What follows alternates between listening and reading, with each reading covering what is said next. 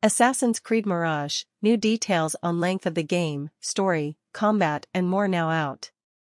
There is one ending and a specific ending because the evolution of Basim is very specific and it has to lead to the other Assassin's Creed, especially Valhalla. So that's why there is a very specific ending and there are no character choices.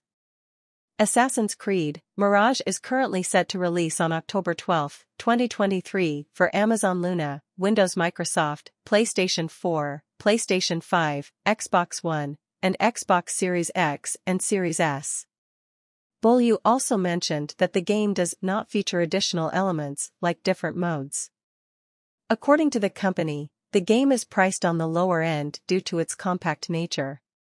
In terms of length, Beaulieu stated that it is similar to the first Assassin's Creed game, which takes approximately 15 hours to complete the main story and around 20 hours to complete the game in its entirety.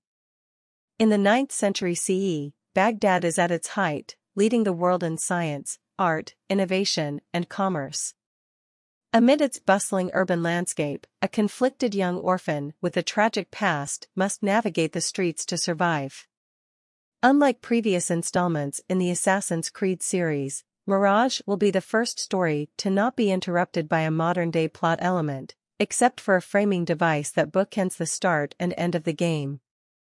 Assassination contracts and hiding places are set to return. Enemy archers can also shoot at Basim's eagle, cancelling the eagle vision.